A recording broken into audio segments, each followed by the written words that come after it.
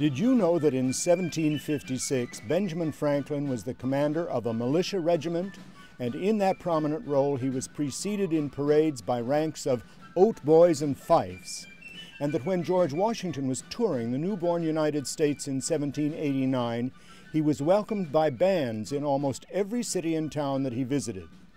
But the most important day in the history of bands in this country was that 11th of July in the year 1798, when by an act of Congress, the United States Marine Band was founded. This musical organization is a symbol of band greatness in our country, fulfilling its role as a military band, a marching band, a concert band, and a symphonic band. If you are fortunate enough to be invited to the White House for some special occasion, such as the visit of the leader of a foreign country, you will find an ensemble of musicians from the Marine Band playing in the beautiful foyer of the house. And if you want to hear some of the great music written by many of this country's and the world's leading composers for ensembles of symphonic winds, you can come to the handsome quarters of the Marine Band, where such programs are regularly played.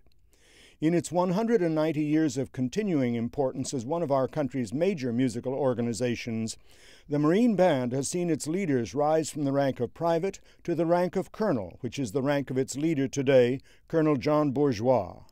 Among those leaders was a man named John Philip Sousa.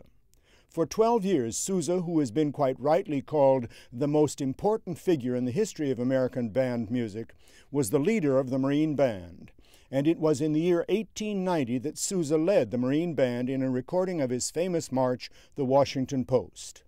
Very soon we will mark the 100th anniversary of the beginning of the Marine Band's recording history, a history that is a document not only of the greatness of this band, but of band music for a century of achievement through Thomas Edison's invention. 8 men have served as leaders of the Marine Band since Sousa left the band in 1892 to form his own. Each of those men led the band in recordings of which this is the vivid reminder and evidence. It is a musical history that has no parallel in our nation's story, and it is important to note that the United States Marine Band is the oldest musical organization in our country. Join me now as we celebrate the music and the heritage of the United States Marine Band from fife and drum.